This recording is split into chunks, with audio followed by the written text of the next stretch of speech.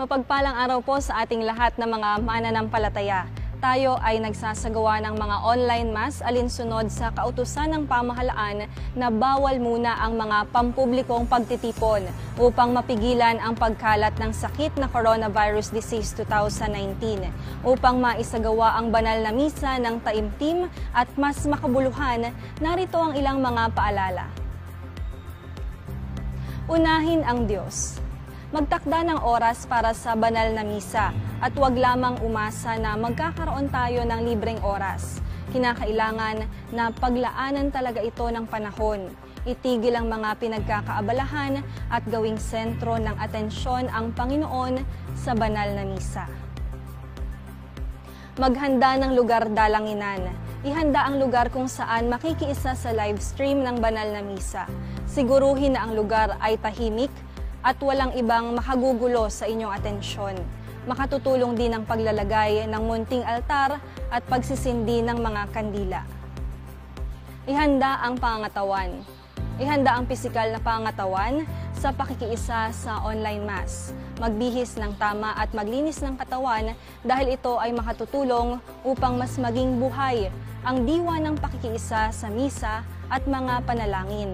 Tandaan rin na gawin ang mga angkop na hand gestures sa banal na misa. Makilahok. Huwag gumawa ng ibang mga gawain maliban sa pakikiisa sa banal na misa. I-turn off o isara ang mga application sa cellphone o computer, lalo na ang mga instant messaging na makagugulo sa inyong atensyon. Huwag ding sabayan ng mga gawaing bahay ang pakikiisa sa online mass. Gayunman, para sa mga ilang matitinding pangailangan tulad ng pangangalaga sa mga sanggol o sa mga matatanda, maaaring i-pause o itigil sandali ang broadcast ng banal na misa, subalit tiyaking babalikan ito kaagad. Espiritual na pakikinabang. Bagamat hindi makapakikinabang sa banal na komunyon, maaaring magsagawa ng espiritual na pakikinabang o spiritual communion. Isang panukala ay ang panalangin ni San Alfonso Ligori. Kalakip nito ang bukal sa puso at taimtim na panalangin. Panginoong Hesus, ako ay naniniwala na ikaw ay nasa kabanal-banalang sakramento. Tinatanggap kita ng higit sa lahat at ninanasa kong tanggapin ka sa aking kaluluwa. Sapagkat sa sandaling ito'y hindi kita matatanggap sa sakramento, tumuloy ka sa espiritu sa aking puso. Niyayakap kita na para bagang naririto ka na at iniaalay ko ng buong buo ang aking sarili sa iyo. Huwag mong hayaang mawalay ako sa iyo. Amen. Muli po ang pagkakansela ng mga pampublikong pagdiriwang ng banal na misa ay isang mahalagang hakbang upang mapigilan ang pagkalat ng COVID-19. Ito rin ay pakikibahagi natin sa mga kapatid nating Kristiyano sa buong mundo na walang kakayahan o kalayaan na magdiwang ng banal na misa. Naway magdasal at makibahagi tayo sa mga live stream mass bilang isang sambayanang Kristiyano upang mapuksa ang salot na COVID-19 at sa gayon ay agarang maibalik ang mga banal na gawain sa publiko ng walang pangamba.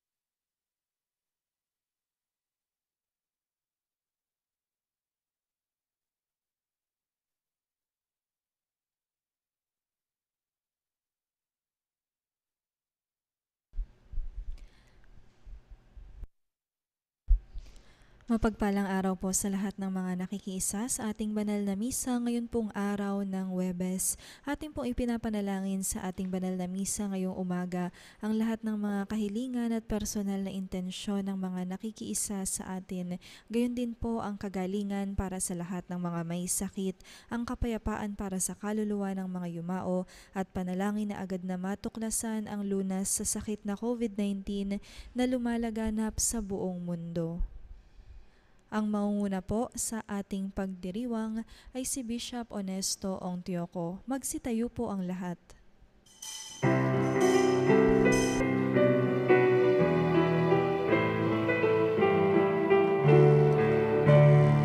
Bayan muling magtipon, awitan ng Panginoon, sa biging sariwain, niya sa atin.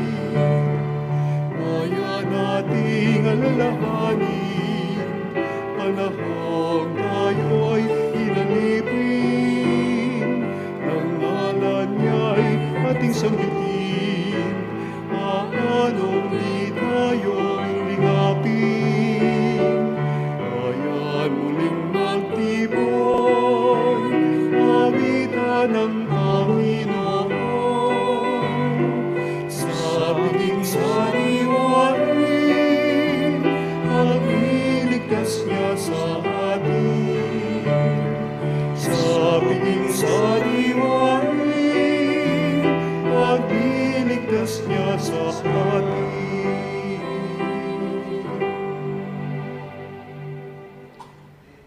In the name of the Father, and of the Son, and of the Holy Spirit. Amen. Peace be with you. And with your spirit. Today we celebrate the memorial feast of Saint Barnabas. He was a companion of Paul. Like Saint Barnabas, we too are sent. To be sent is to be an apostle. To be sent is to proclaim the good news that has been shared with us, the news that gives hope eternal life to all. Not much is known about Saint Barnabas, and yet we could see it was his passion, his commitment to the gospel that brought many people to Jesus, to the Christian faith. Dear friends, let us acknowledge our sins and so prepare ourselves to celebrate the sacred mysteries. You were sent to heal the contrite of heart. Lord, have mercy. Lord, have mercy. You came to call sinners. Christ, have mercy. Christ, have mercy. You are seated at the right hand of the Father to intercede for us. Lord, have mercy. Lord, have mercy. May Almighty God have mercy on us, forgive us our sins, and bring us to everlasting life. Amen. Let us pray. O God, who decreed that Saint Barnabas, a man filled with faith and the Holy Spirit, should be set apart to convert the nations, grant that the gospel of Christ, which he strenuously preached, may be faithfully proclaimed by word and by deed. Through our Lord Jesus Christ, your Son, who lives and reigns with you in the unity of the Holy Spirit, one God, forever and ever. Amen.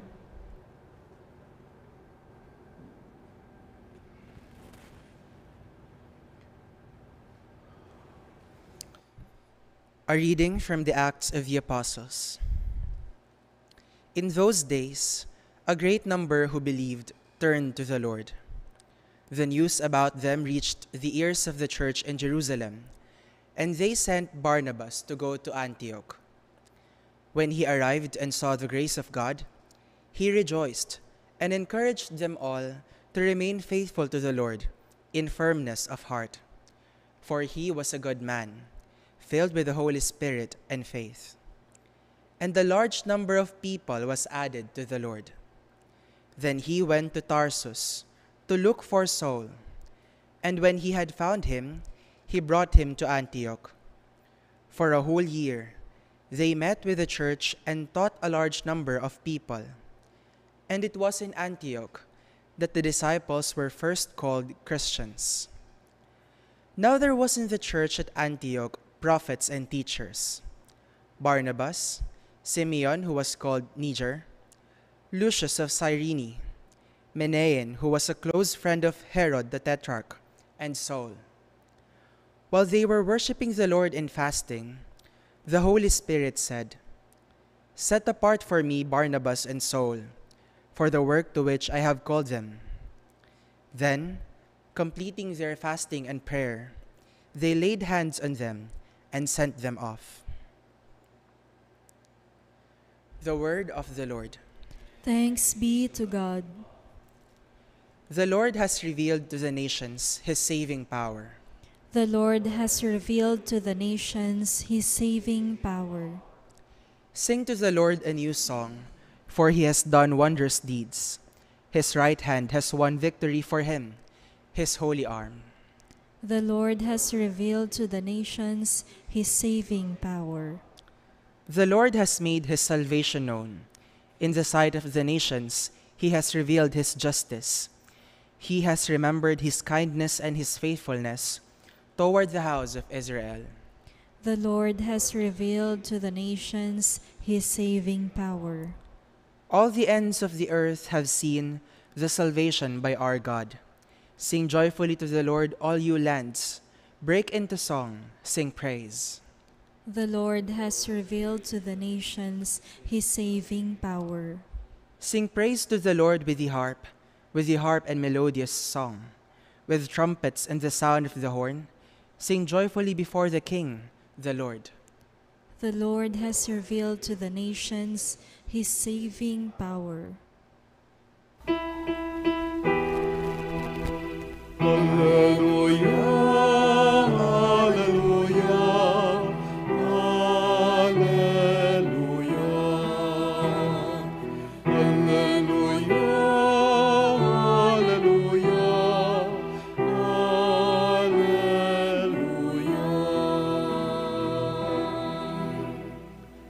give you a new commandment. Love one another as I have loved you.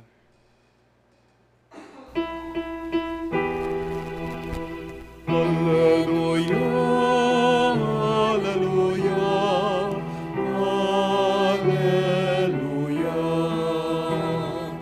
Alleluia, alleluia, alleluia.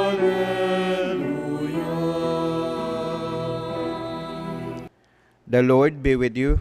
And with your spirit. A reading from the Holy Gospel according to Matthew. Glory to you, O Lord.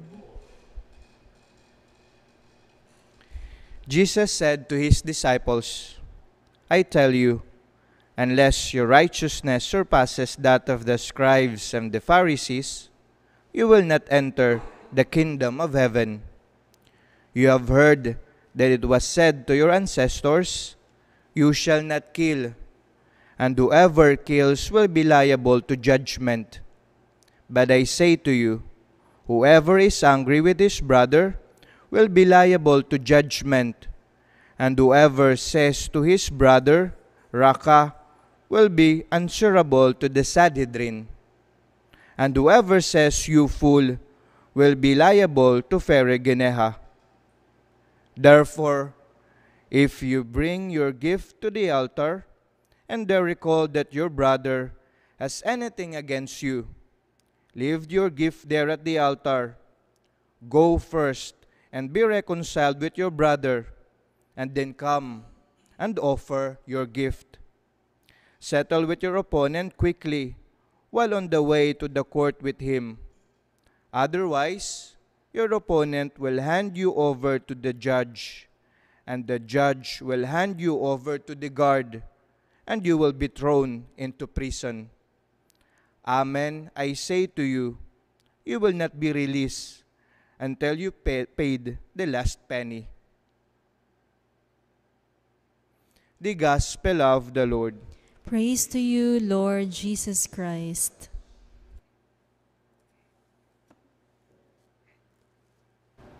Good morning, sisters and brothers. Good morning. About today's gospel reading, two reminders are called for. The first one is this: Jesus does not condemn the feeling of anger. No? For this is a spontaneous reaction which we cannot prevent from happening. No? Ang galit ay kailangan hindi natin mapipigilan na maramdaman natin.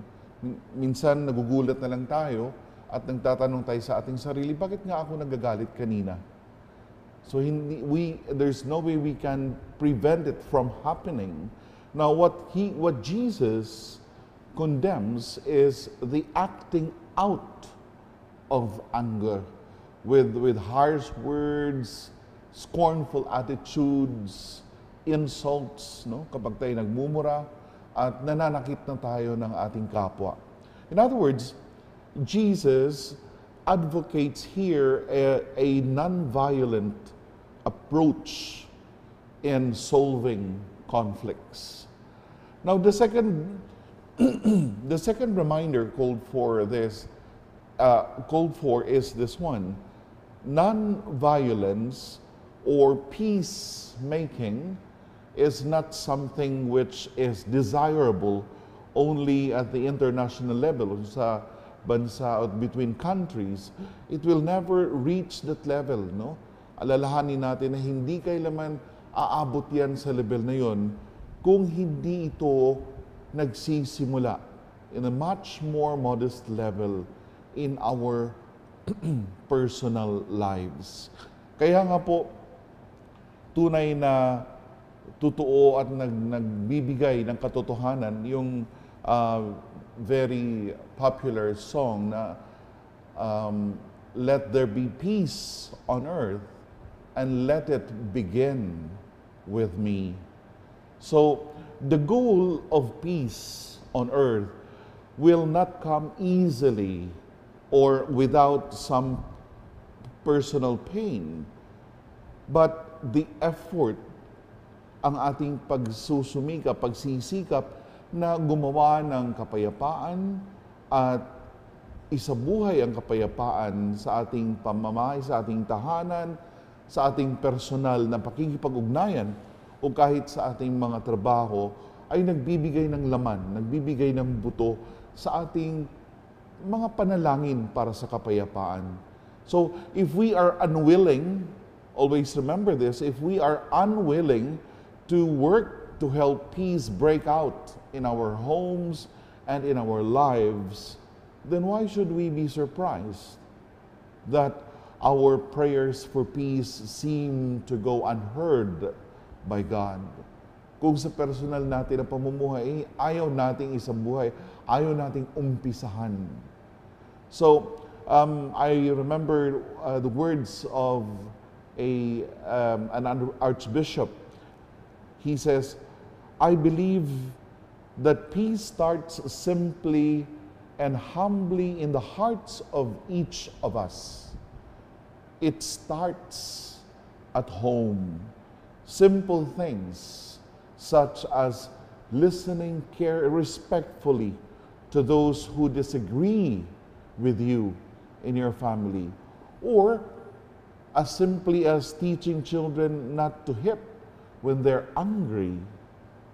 Such actions, seemingly small, maaring napakaliit lamang at insignificant para sa ating pananaw, but these actions, these are the actions that become the social context that frames our lives. If we live peace, we will have peace. And more fundamentally still, if we think peace, we will have peace. Let us pray then that God will transform each of us by His grace into men and women of peace.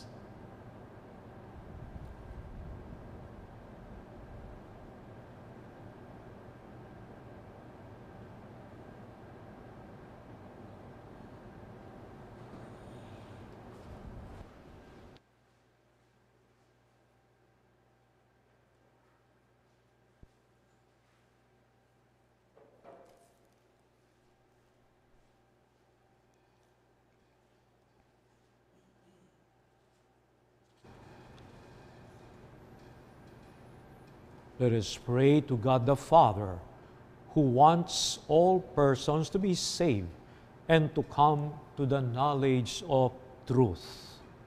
Let our response be, may your reign be on us, O Lord. May your reign be on us, O Lord, that the Holy Spirit may guide the Pope, the bishops, and priests in promoting the cause of the mission. Let us pray to the Lord. May your reign be on us, O Lord. That missionaries may proclaim Christ to the world, not by the power or prestige, but by humble service. Let us pray to the Lord. May your reign be on us, O Lord. That love of God and neighbor may inspire the lay faithful to collaborate in the missionary task of the Church. Let us pray to the Lord. May your reign be on us, O Lord. That Christians may realize the responsibility of spreading the good news of salvation to all. Let us pray to the Lord. May your reign be on us, O Lord. That young men and women may have the courage to answer the call of Christ and to serve in the missionary apostolate. Let us pray to the Lord. May your reign be on us, O Lord. God our Father, it is your will that your kingdom be proclaimed and established everywhere. Through the intercession of Saint Barnabas, grant fruitfulness to our missionary endeavor. We ask this through Christ our Lord. Amen.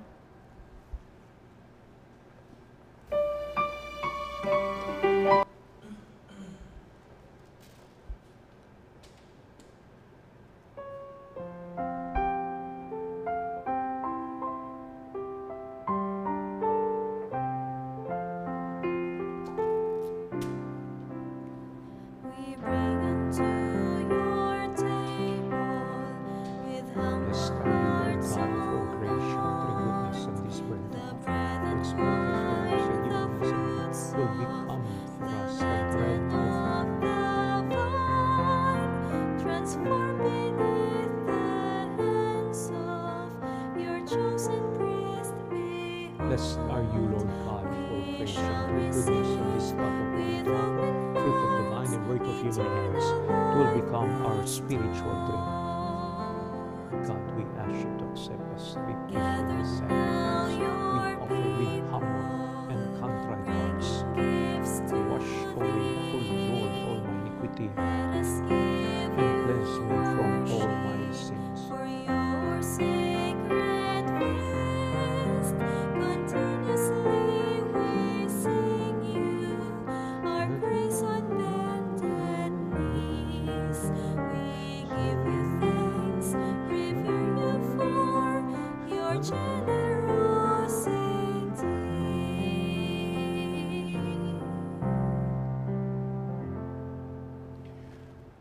Pray, brethren, that my sacrifice and yours may be made acceptable to God the Almighty Father. May the Lord accept the sacrifice at your hands for the praise and glory of his name, for our good and the good of all his holy church. Sanctify with your blessing, we pray, O Lord, the offerings presented here, so that by your grace they may set us on fire with the flame of your love, by which Saint Barnabas brought the light of the gospel to the nations. Through Christ our Lord. Amen. The Lord be with you. And with your spirit, Lift up your hearts. we lift them up to the Lord. Let us give thanks to the Lord our God. It is right and just. It is truly right and just, our duty and our salvation, always and everywhere to give you thanks, Lord, Holy Father, Almighty and eternal God, through Christ our Lord. For you have built your church to stand firm on apostolic foundations, to be a lasting sign of your holiness on earth, and offer all humanity your heavenly teaching. Therefore now and for ages unending, with all the hosts of angels, we sing with all our hearts, crying out as we acclaim. Holy, holy, holy Lord, God of hosts, heaven and earth are full of your glory. Hosanna in the highest. Blessed is he who comes in the name of the Lord. Hosanna in the highest. You are indeed holy, O Lord, the fount of all holiness. Make holy, therefore, these gifts, we pray, by sending down your Spirit upon them like the dew fall, so that they may become for us the body and blood of our Lord Jesus Christ. At the time he was betrayed and entered willingly into his passion, he took bread and giving thanks, broke it and gave it to his disciples, saying, "Take this, all of you, and eat of it, for this is my body, which will be given up for you."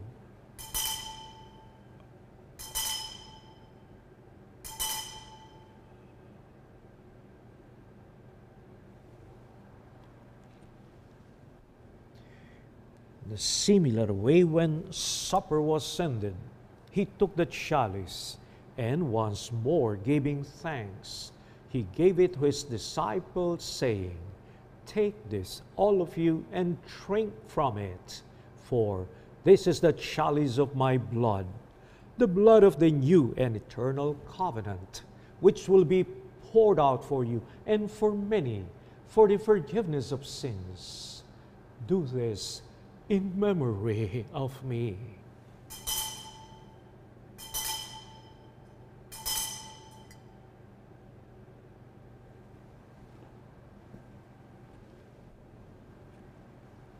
The mystery of faith.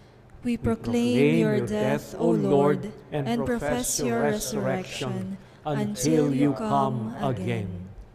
Therefore, as we celebrate memorial of his death and resurrection, we offer you, Lord, the bread of life and the chalice of salvation, giving thanks that you have held us worthy to be in your presence and minister to you. Humbly we pray that partaking of the body and blood of Christ, we may be gathered into one by the Holy Spirit. Remember, Lord, your church spread throughout the world and bring her the fullness of charity. Together with Francis, our Pope, and me, your unworthy servant, and all the clergy. Remember also our brothers and sisters who have fallen asleep in the hope of the resurrection, and all have died in your mercy. Welcome them into the light of your face. Have mercy on us all, we pray, that with the Blessed Virgin Mary, Mother of God, with blessed Joseph, her spouse, with the blessed apostles and all the saints who have pleased you throughout the ages, we may merit to be co-heirs to eternal life, and may praise and glorify you through your Son, Jesus Christ. Through him and with him and in him, O God, Almighty Father, in the unity of the Holy Spirit, all glory and honor is yours forever and ever. Amen. At the Savior's command and formed by divine teaching, we dare to say,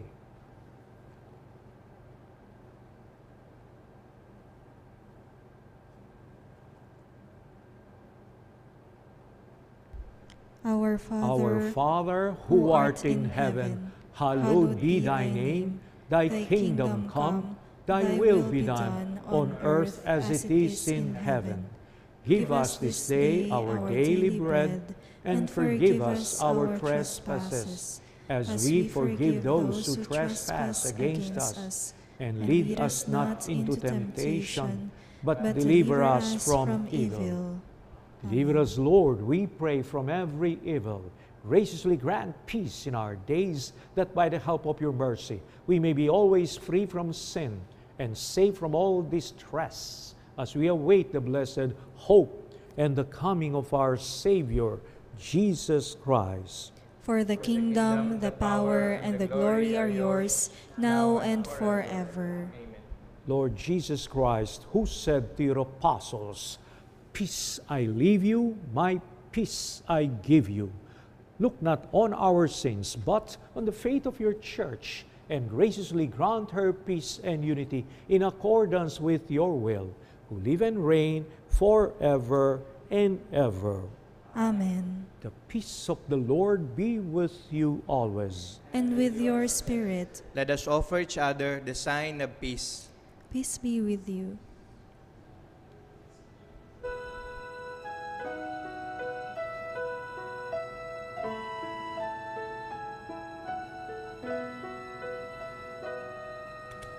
Lamb of God, you take away the sins of the world. Have mercy on us. Lamb of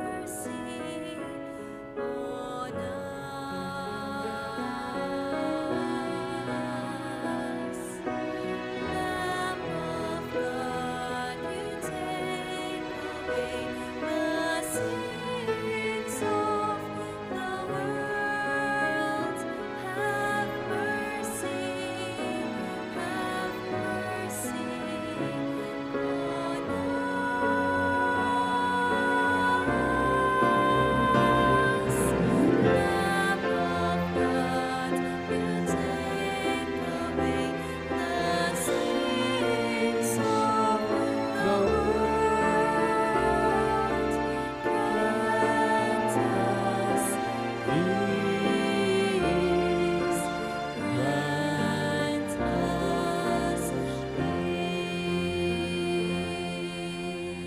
peace. Behold the Lamb of God. Behold him who takes away the sins of the world. Blessed are those called to the supper of the Lamb. Lord, I am not worthy that you should enter under my roof, but only say the word, and my soul shall be healed. We now have the opportunity to receive spiritual communion.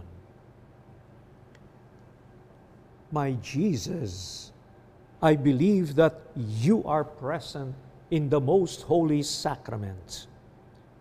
I love you above all things, and I desire to receive you into my soul. Since I cannot at this moment receive you sacramentally, come at least spiritually into my heart. I embrace you as if you were already there, and unite myself wholly to you. Never permit me to be separated from you. Amen.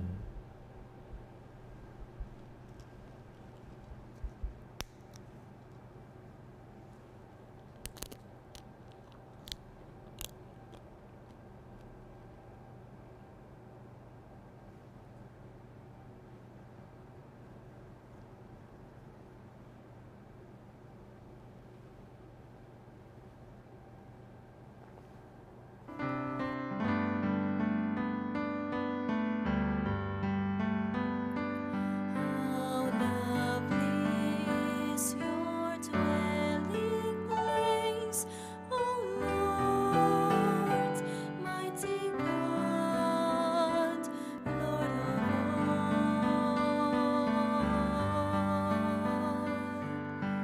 Even the lowly sparrow finds a home for her brood, and the swallow a nest for herself where she may lay her young. In your altars, my King and my God. How lovely is your dwelling place, O Lord, mighty God, Lord of all. How lovely is your dwelling place, O Lord, mighty God, Lord of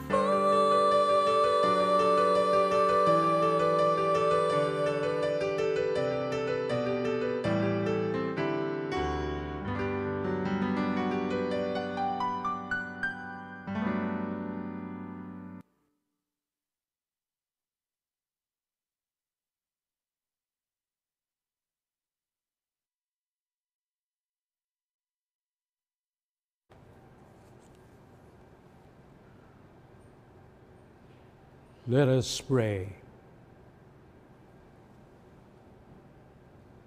As we receive the pledge of eternal life, we humbly implore you, Lord, that what we celebrate in sacramental signs on the memorial of the blessed apostle Barnabas, we may one day behold unveiled through Christ our Lord.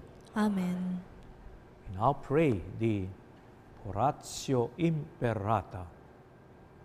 God our Father, we come to you in our needs to ask your protection against the COVID-19 that has disturbed and even claimed lives. We pray that you guide the people tasked to find cures for this disease and to stem its transmission. Protect the medical experts that they may minister to the sick with competence and compassion. We pray for those afflicted. May they be restored to health soon. Protect those who care for them. Grant eternal rest to those who have died. Give us the grace in this trying time to work for the good of all and to help those in need. We implore you to stop the spread of this virus and to save us from our fears. Grant all these through our Lord Jesus Christ, your Son, who lives and reigns with you in the unity of the Holy Spirit, one God, forever and ever. Amen. We fly to your protection, O Holy Mother of God. Do not despise our petitions in our necessities, but deliver us always from all dangers. O glorious and blessed Virgin. Amen. Our Lady, health of the sick, Pray for us. Saint Raphael the Archangel, Pray for us. San Roque, Pray for us. Saint Lorenzo Ruiz, Pray for us. Saint Pedro Calungsod, Pray for us.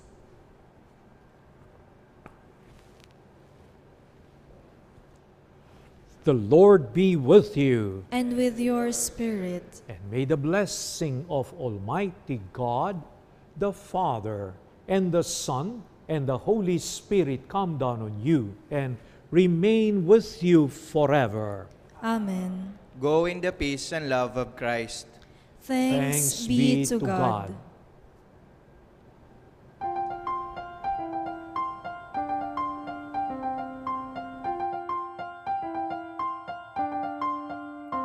I will sing forever of your love, O Lord. I will celebrate the wonder of your name.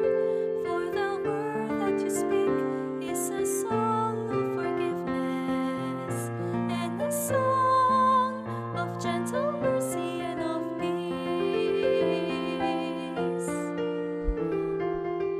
Maraming salamat po sa lahat ng mga nakiisa sa ating banal na pagdiriwang sa pangunguna ni Bishop Honesto Ongtioco. Kasama po sila Father Mike, si Father Sebi at si Father Jello at si Reverend JP Catilogo. Tayo po ay inaanyayahan yung ating mga followers sa Facebook, Instagram at Twitter at sa ating YouTube channel para po sa ating mga online na activities at sa ating pong programa mamayang gabi na Hello Father 911. Mula po sa Social Communications Ministry ng Diocese of Cubao, kasama ko si Philip Rufino. Ako po si Leana Villajos. Magandang araw.